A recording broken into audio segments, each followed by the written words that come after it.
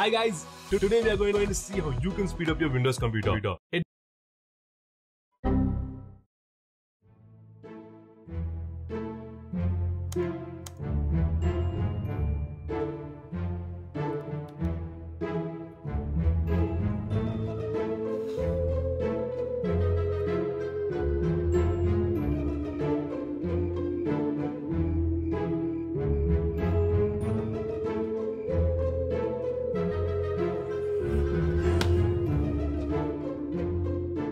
Like I said before, today we are going to see how to speed up your Windows computer.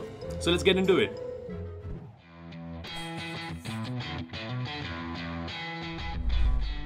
It doesn't matter whether you have a laptop or a desktop. This is going to be a very simple and easy process. We will see different steps which you can do to get a better performance from your computer. So after watching this video, you will be able to make your Windows computer work faster and be more responsive. We also have a surprise at the end, a secret ingredient which is sure to make your computer faster. So make sure you watch this video till the end to learn how to do it.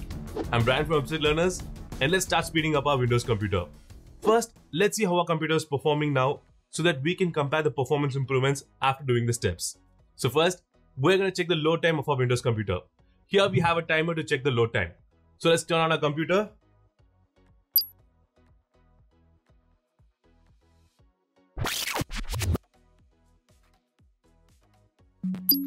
So our computer took 36 seconds to load.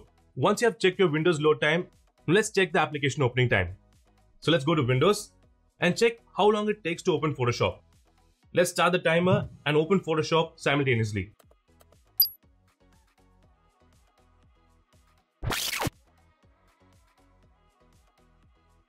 As you can see, it took 26 seconds to open Photoshop.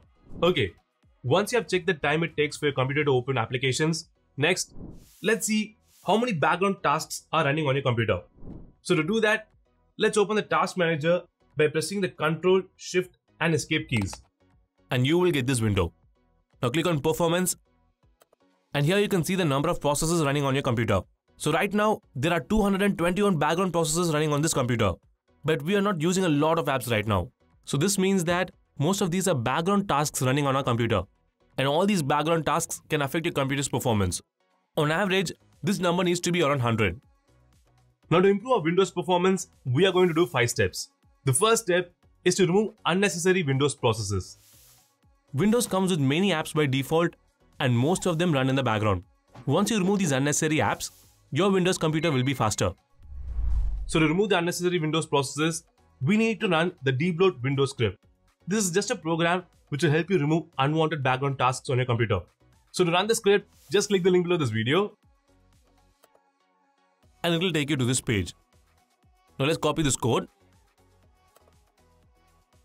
Then right click on your Windows icon and click on Windows PowerShell Admin. You will get a window like this. Now click here and press the Ctrl and V keys on your keyboard to paste it, and the code will be pasted here.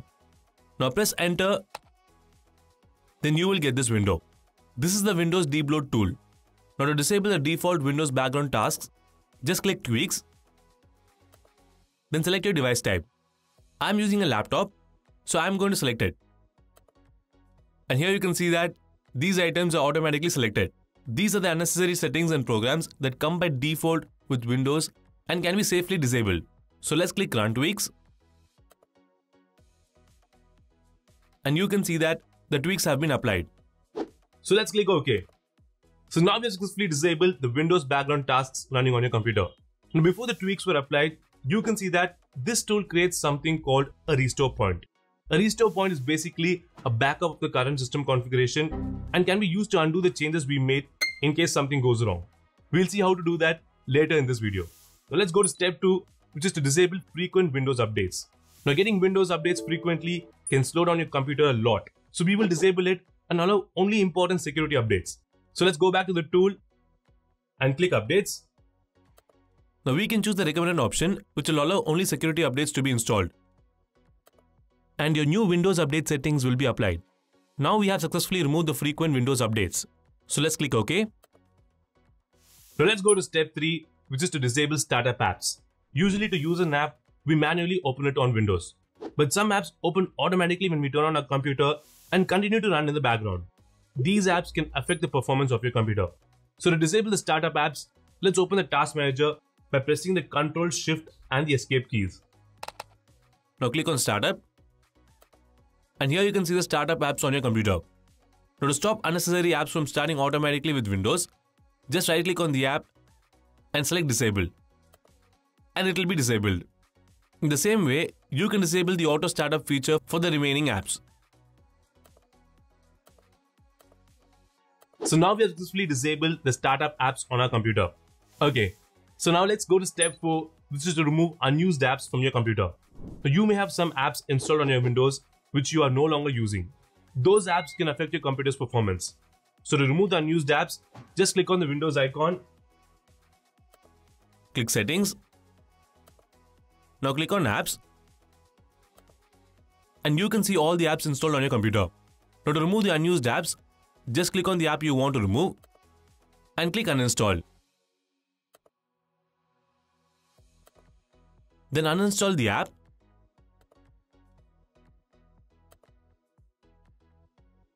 And the app will be successfully removed from your computer.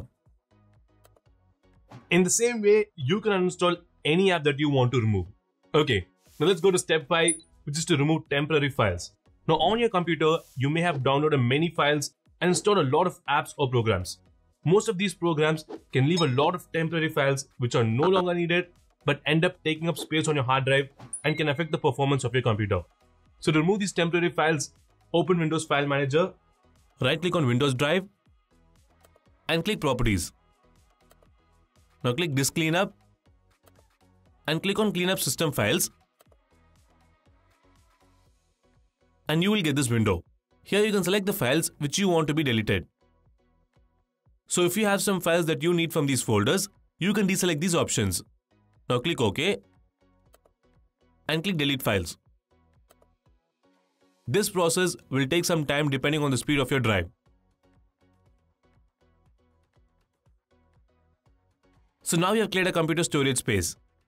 Now click OK and close this window. Now we have successfully completed the steps needed to speed up our Windows computer. So to check and see how much faster our computer has become, first let's check the startup time. So to check the startup time, let's shut down our computer.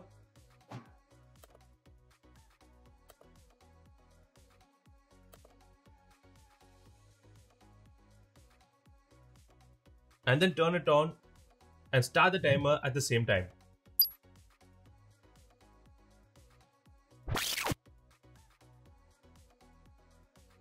As you can see, Windows has loaded in 25 seconds, which is 11 seconds faster than last time. Next, let's check application opening time. So let's open Photoshop and start the timer at the same time.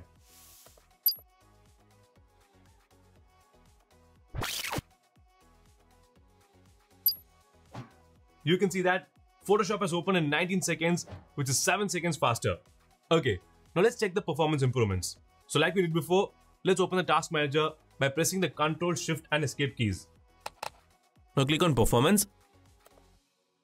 And here you can see that the running tasks have been reduced from 221 to 124. This means that we have removed a lot of unnecessary background tasks. Okay, so in the same way, you can check the performance of your Windows computer after doing all these steps. Now in case something went wrong in the process, for example, you're not able to open certain programs or you're getting a random error message like this, you can undo the changes made by the above steps by restoring your computer from a restore point. A restore point is a snapshot of some important files like the system files and the Windows registry. So to restore your computer from a restore point, press the Win key on your keyboard and start typing restore point. Open it. Now click on System Restore and you will get this window. Now click Next and here you will get a list of restore points that you can use. You need to select the latest one. Now if you can't find the latest one, you can click this checkbox to show more restore points. After selecting the latest restore point, click Next. Now when you click Finish, the computer will restart and your computer will be restored to the way it was working before. So if your computer is working fine and you're not facing any such issues, you can continue with the tutorial. Okay, now if you want to further speed up your Windows computer, you can do that by upgrading your computer's hard drive to an SSD. Currently, we have two types of storage drives that we use on our computers. Hard disk drive, which is HDD, and solid state drive, which is SSD. A hard disk can read and write files with speeds around 100 MB per second, and SSDs can read and write files with speeds around 500 MB per second. As you can see, SSDs are much faster than hard disk drives. So there's a significant speed difference based on the type of drive your computer has. This includes the time it takes for your computer to load Windows, open apps, copy files, and more. So first, let's check and see what kind of drive you have on your computer. So let's open the task manager by pressing the CTRL SHIFT and ESC keys on your keyboard. Then click on Performance. And here you can check and see if your computer has a hard drive or an SSD. You can see that we currently have a hard disk drive. If you already have an SSD, it will be shown here like this. So if you have a hard drive and want to greatly improve the performance of your computer, you can do that by adding an SSD. Okay, now let's see how you can add an SSD to your Windows computer. Now there are two ways to use Windows with an SSD. The first method is to do a fresh install of Windows on the SSD. So if you want to do that, you can watch this video. In this video, we will see the second method, which is to copy all the files from a hard drive onto SSD and then replace the old hard drive on our computer with a new SSD. Now to do this, we need two things. First of all, an SSD and then a connector cable like this. As you know, we still have all our files and windows in the hard disk of our computer. So we will be using this cable to copy everything from our computer to the SSD. So to get our SSD, first we need to find out what size SSD we need for our computer. To do that, let's open the task manager by pressing the CTRL, SHIFT and ESC keys. Click on Performance and click on the C drive here. Here you can see the capacity is 233 GB. So we need to get an SSD which has a storage larger than this. If you have a hard drive of higher capacity like say 950 GB, you will have to get an SSD of larger size accordingly. So to get the SSD and the connector cable, just click the link below this video. And it will take you to this page on Amazon. Now here, choose the size based on the amount of storage you need. Now I need around this much storage, so I'm going to select this and click Buy Now. And now we have successfully purchased our SSD. Okay, now to purchase the SSD connector cable, let's go back to our video and click on this link. Now this is the cable we need to connect the SSD to our computer. So let's click Buy Now. And we have successfully purchased our connecting cable. Okay, once you get the SSD and the connector cable, next, let's see how you can copy all your files from the hard drive to the new SSD.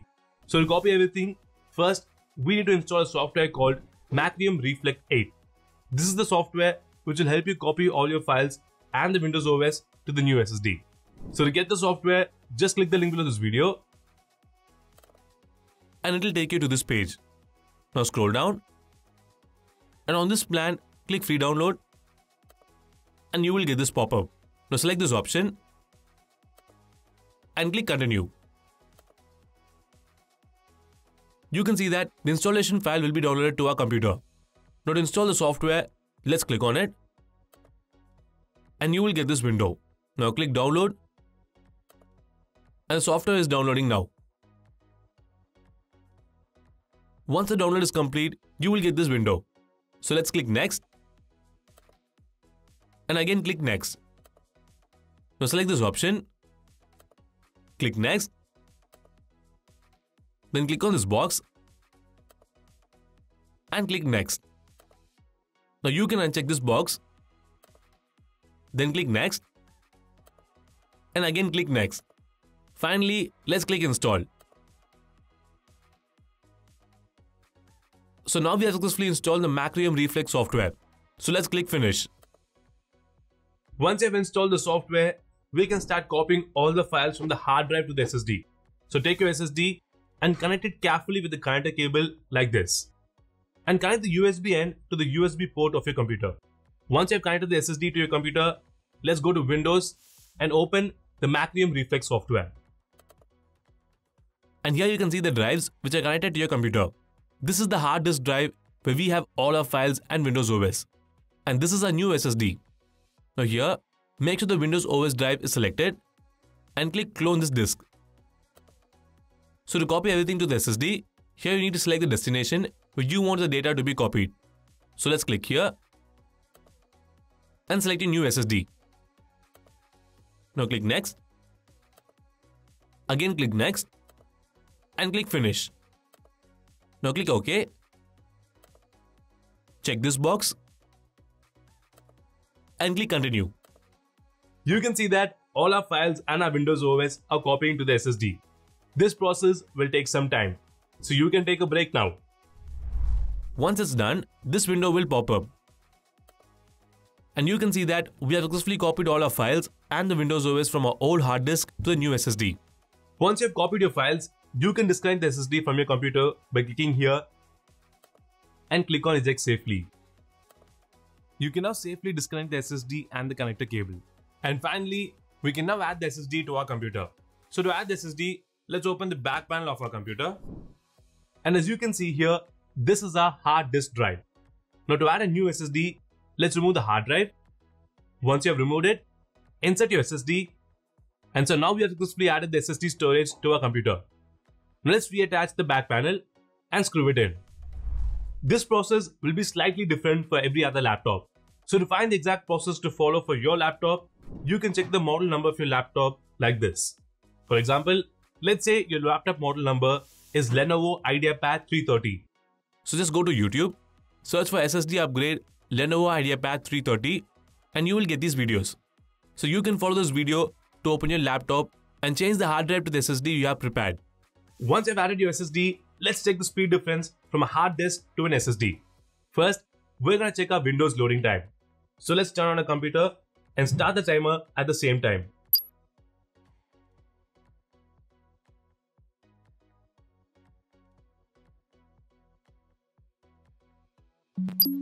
And as you can see, after the SSD upgrade, it took us 8 seconds to load. So this means our Windows load time has reduced from 36 seconds to 8 seconds, which is a huge difference. And since we copied all our files from the hard drive, you can see that we still have all the programs and files just the way it was before. So this is how you can speed up your Windows performance by upgrading a hard drive to an SSD. So that's it guys. Now you know how you can speed up your Windows computer. Okay. Also make sure you click the subscribe button to see more videos from us. So thanks for watching. I'll see you guys in the next video. Take care. Bye bye.